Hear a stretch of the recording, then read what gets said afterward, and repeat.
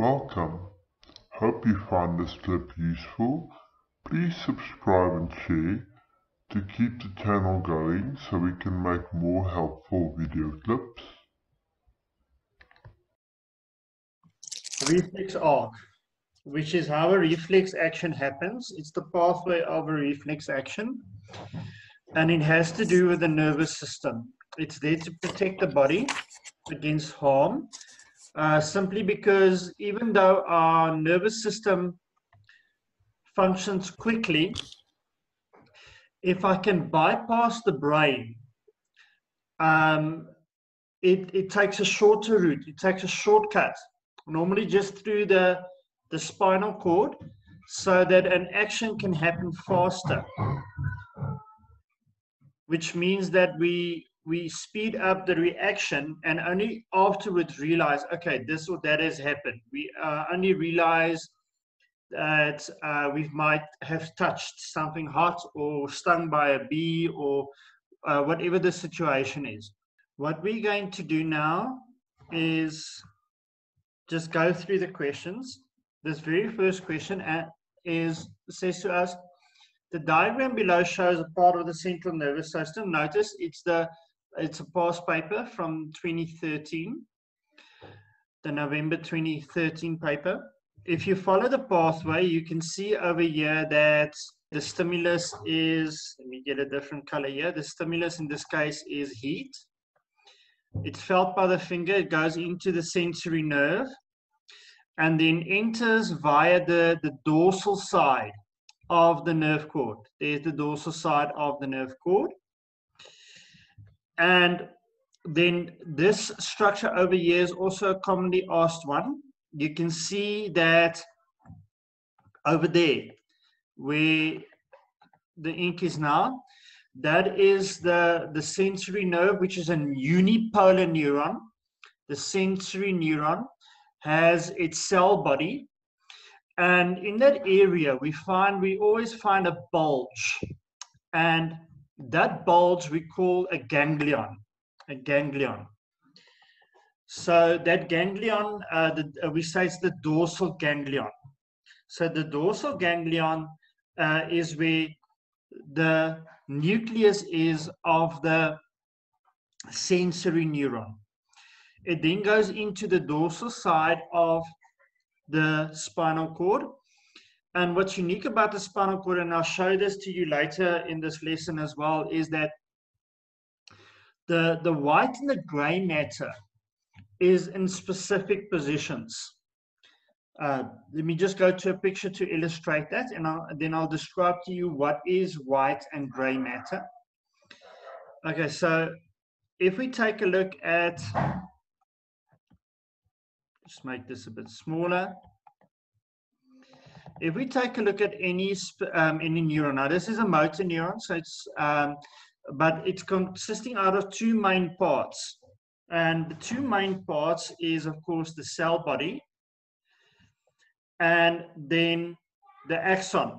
And the axon of course has the myelin sheath, and the myelin sheath is consisting out of, like you learned yesterday, the Schwann cell.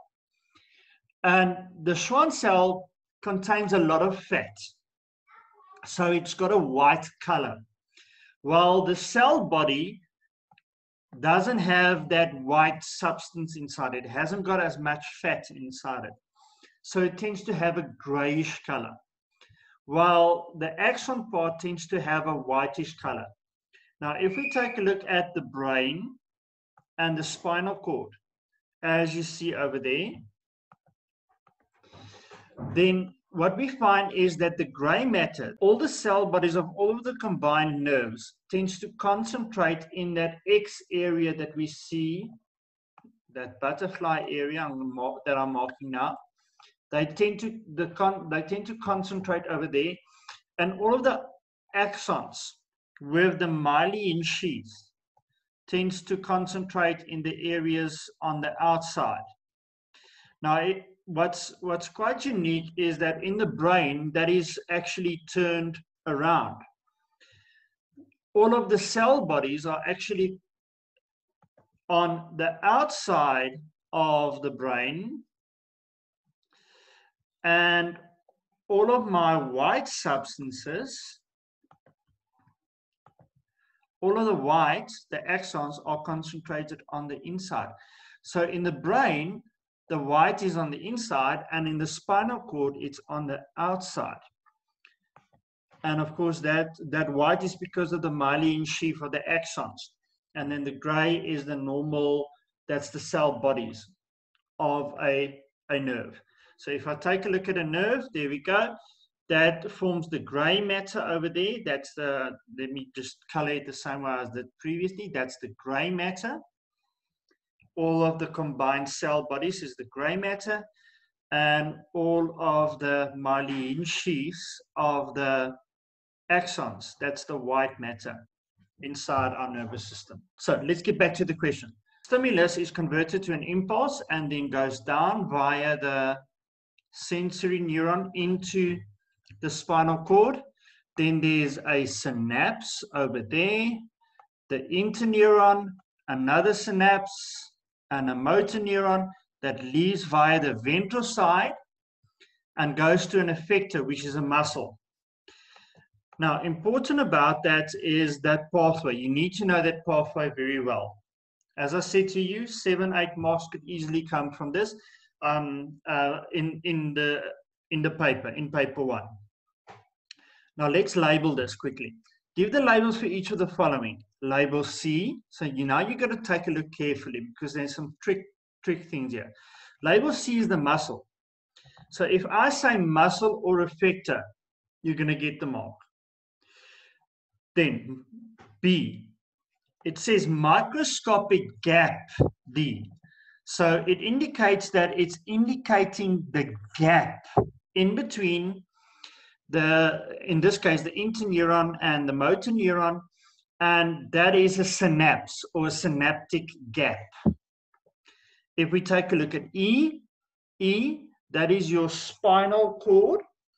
If you said to me as well, if you said to me that's the white matter of the spinal cord, that would also be correct. Then for F, that is your interneuron. F is pointing to the interneuron over there. And then for G, now G, there was a trick here. You will see that if you take a look at the point of connection of G, it actually doesn't touch the neuron. It does not touch the sensory neuron or unipolar neuron. It actually touches the nerve, the full nerve. And so you have to, in that case, be very careful because that is then the spinal nerve. You can also say is the dorsal root of the spinal nerve, or dorsal root because it enters on the dorsal side of the spinal column. But we cannot say in that specific case they did not accept that is the sensory neuron because it didn't touch the sensory neuron. So just take a look carefully at your diagram at what they're pointing at because that is sometimes a confusion point.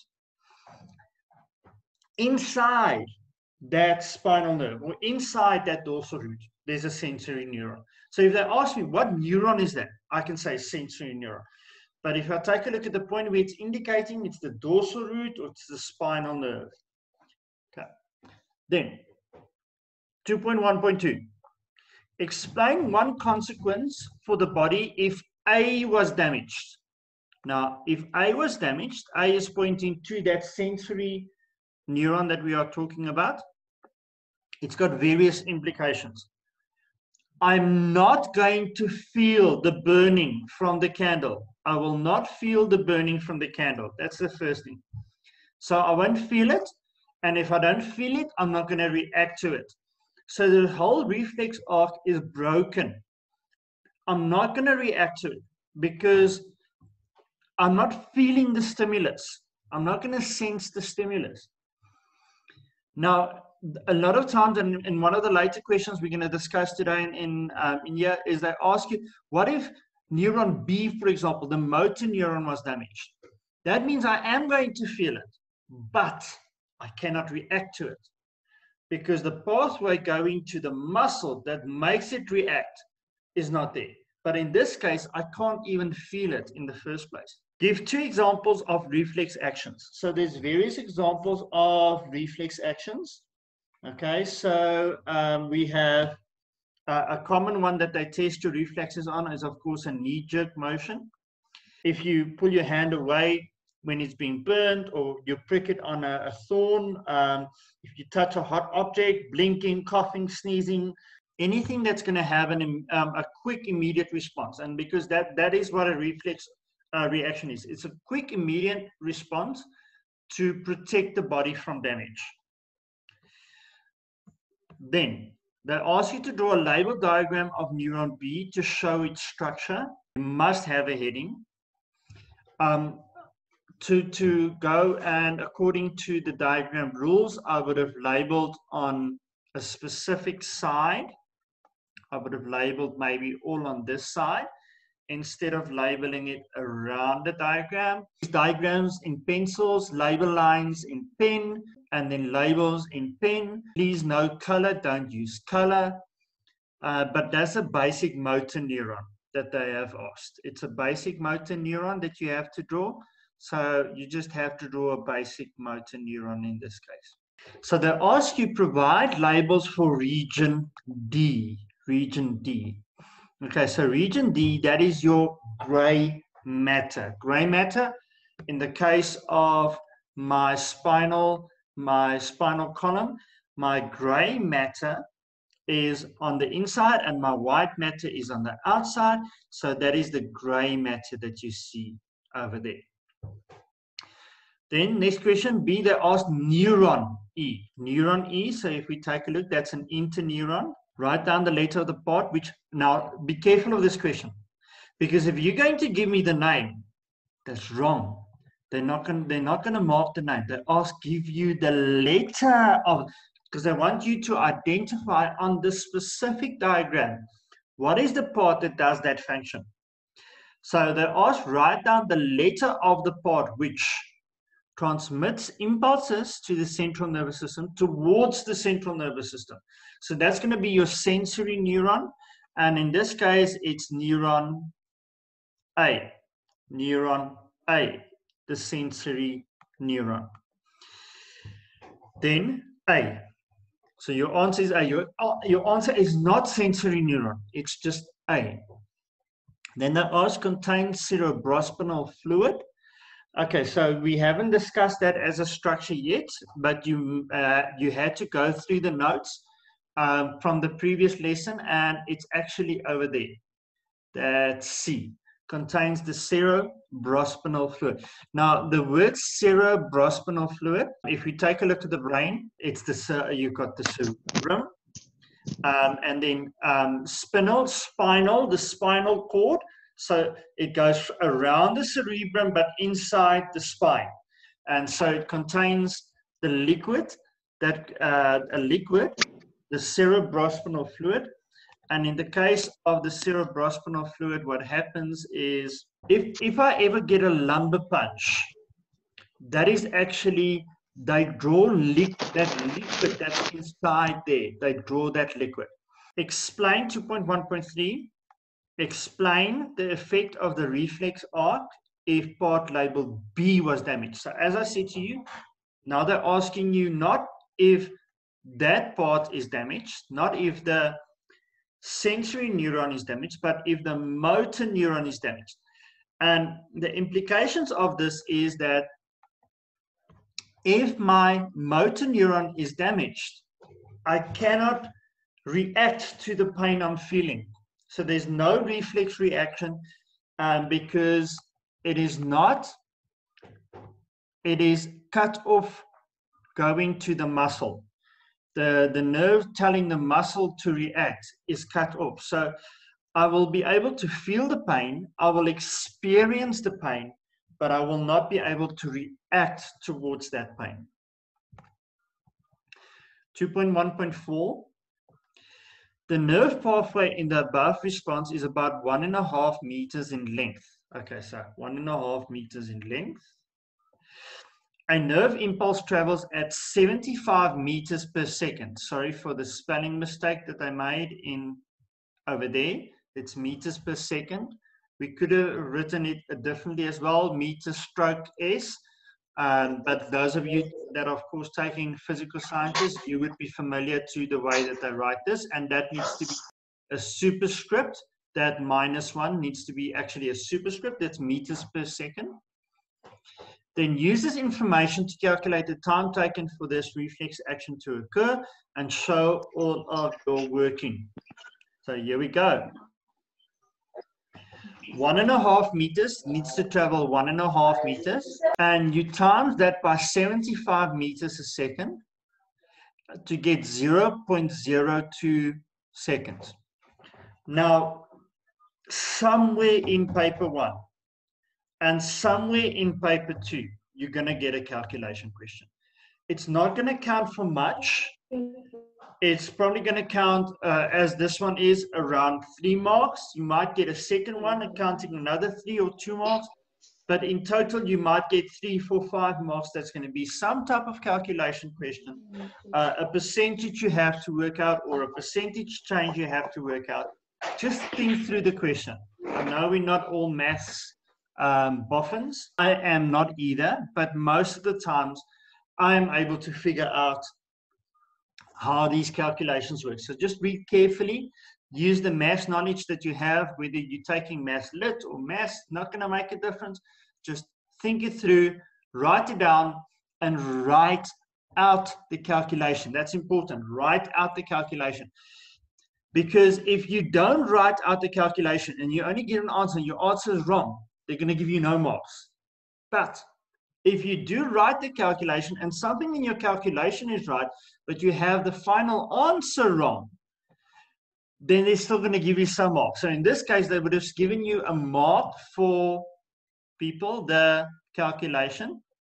They give you a mark for the answer, and they give you a mark for the unit over there, the seconds. If you don't write seconds, they don't give you that mark. Sometimes they will give you a mark. Let me just show you. For maybe this one, a mark for that one, and then a total mark for the answer. But then if you exclude the unit, they're not going to give you the mark. So remember, units are important. If you've been in my class from the previous years, you would have remembered that I said to you, units are important. Remember, I can give you 100. I can give you 100. And if I give you 100, you're going to say, yay, 100, give me 100.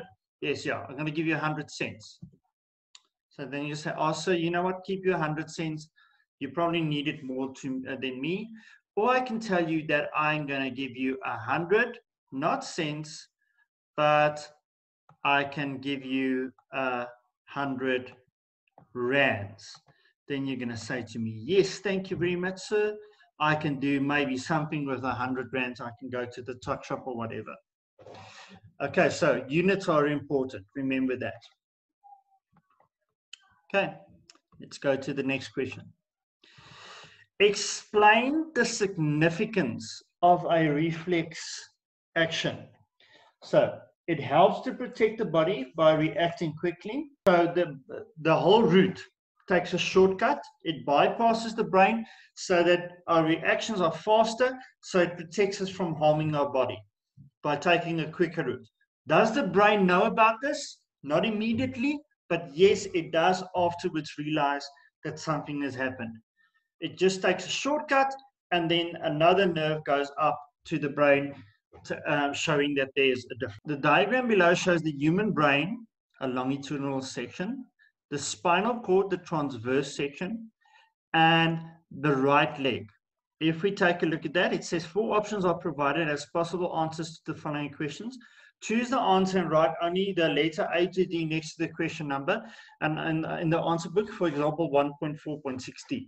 So this is typically what you would get if you had to have a reflex arc question within your multiple choice questions. This is what you'll get. And even in this one, you'll see it's 5 questions related to one single diagram. And each of these questions in an exam paper is going to count 2 marks. So this can get you a total of 10 marks in the exam, even though it's all short questions, but you need to interpret it very carefully. So let's take a look at the different questions.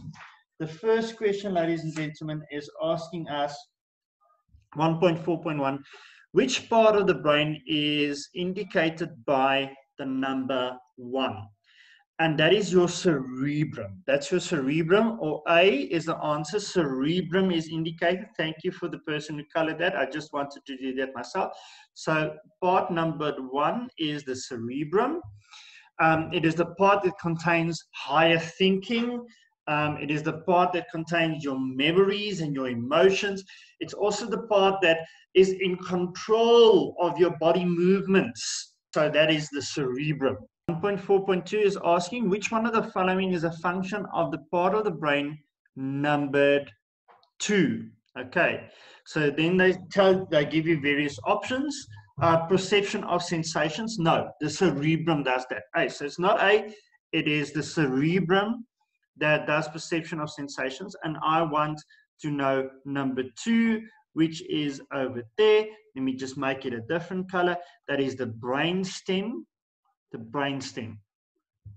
Also, a large part of that brainstem, we will commonly refer to that as the medulla oblongata, because most of that brainstem is the medulla oblongata. Center of control of breathing.